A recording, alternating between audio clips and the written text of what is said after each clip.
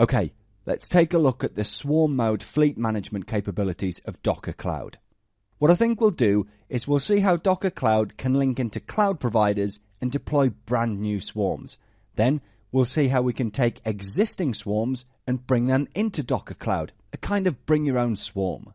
Along the way, we'll see how easy it is to connect to and manage these swarms, and we'll finish up looking at some pretty cool integrations with Docker for Mac and Docker for Windows.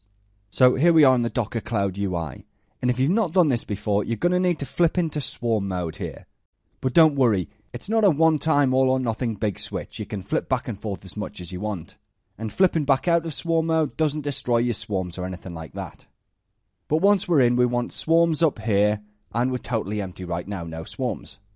Okay, well, you can bring your own, but I think this time we're going to create a new one. Now, we can see it's going to get created in this namespace here. This is my Docker ID that I'm logged into Docker Cloud with. And as well, it can be an organization you belong to or anything like that. I'm going to call this one Swarm New. I'll go with AWS here.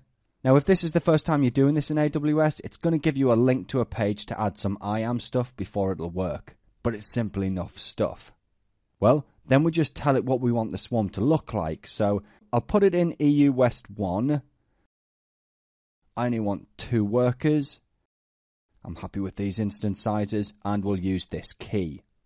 Now, this is all just regular swarm stuff, but in the background, what it's going to do is it's going to go and talk to AWS using the AWS APIs, and it's going to create all the instances and the likes. Then when it's done with that, it'll configure them into this 5-node swarm that we're defining. And that's it, deploying. Now, it'll take a minute or two, right? Behind the scenes, it's building a CloudFormation stack and then building the swarm.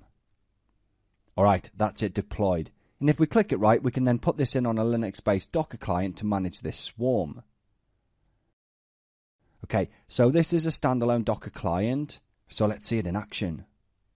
We'll give it a minute or two to pull down the Docker Cloud client and spin up a container. Okay, so it wants my Docker ID. Okay, right, so if we now run this command, alright, and now if we do a docker node ls, okay, see how it's talking to our 5-node swarm that we just created. So we spun up a new swarm, and now we're connected to it from a Docker client based somewhere else. Cool, but what about bringing existing swarms under Docker Cloud's fleet management? Alright, well this time we go bring your own swarm, grab this command, jump over to a manager node on an existing swarm.